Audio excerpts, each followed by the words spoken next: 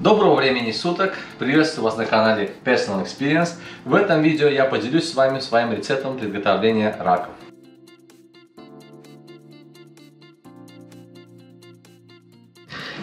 Итак, сегодня у нас чуть меньше килограмма речных раков. Также у нас 4 зубчика чеснока, лавровый лист, 1 пучок укропа, столовая ложка немолотого такого зернового черного перца и обычная соль. Вот все, что нам нужно. Так, ребят, для начала нам нужно раков помыть, потому что они обязательно должны быть живые. Мы в этом сейчас убедимся. Кое-какие из них сейчас сонные. Но сейчас мы прям под струей водой их помоем и посмотрим. Те, которые не будут шевелиться, мы их выбросим, их варить нельзя, будем варить только те, которые в данный момент живые. Так, ребят, поехали.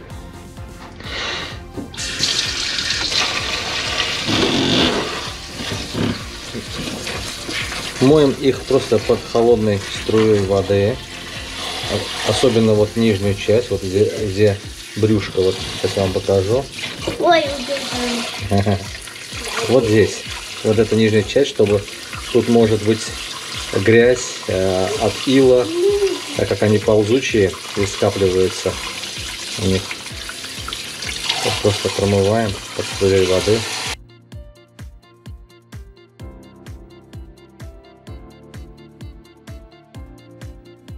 Я помыл всех раков, и вот один из них оказался уже дохленький, не двигается. Мертвым.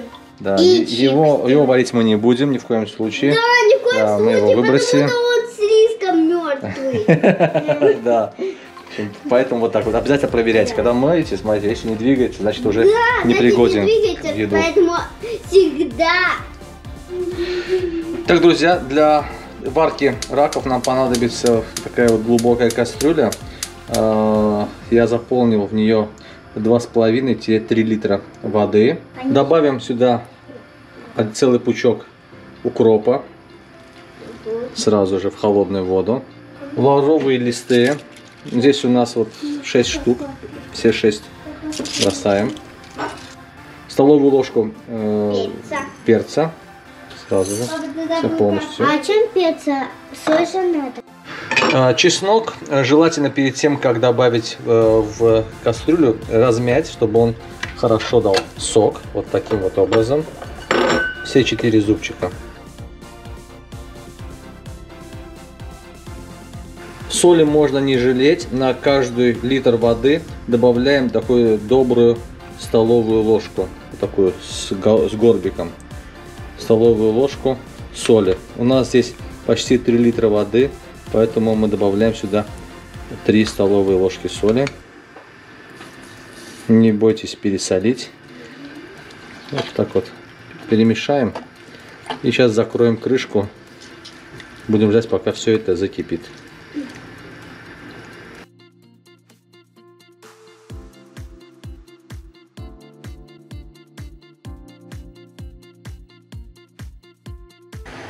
Так понятно. Если вы будете варить и у вас как бы сварится мертвый рак, то можно будет определить, то есть если у вареного рака брюшко не зажато, значит на момент, когда его варили, он уже был мертв.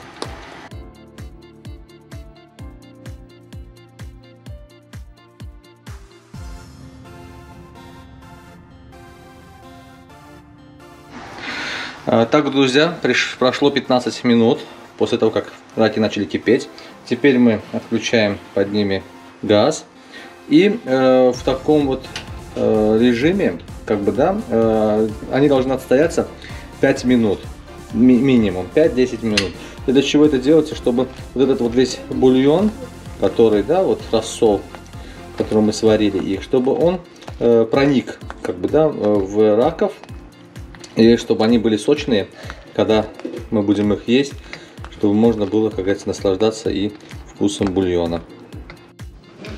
Так, друзья, как вы видите, наши раки полностью готовы, сварились.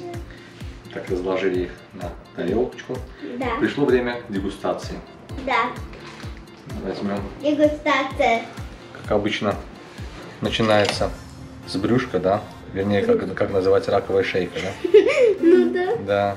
Таким вот образом. Вау, она Как вы, наверное, жареная. знаете, вот таким вот образом.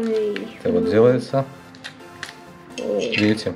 И вот отсюда вот, так как мы продержали их 10 минут после того, как выключили под ними газ, а или сюда.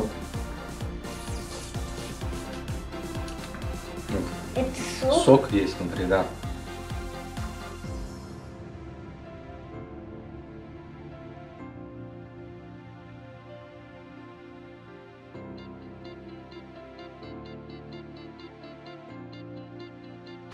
Вот так, видите, сейчас абсолютно чистое. Абсолютно чистое мясо. Да, чистое. Очень чисто. И как-то странно. Папочка, очень класс.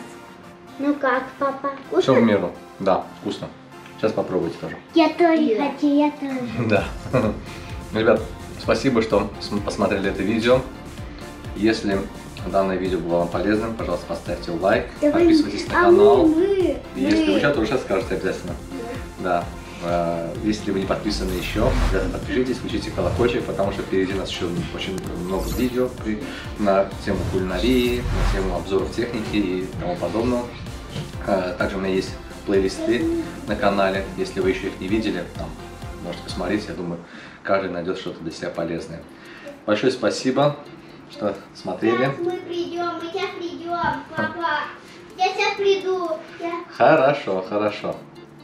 Ставьте лайки и подписывайтесь на канал.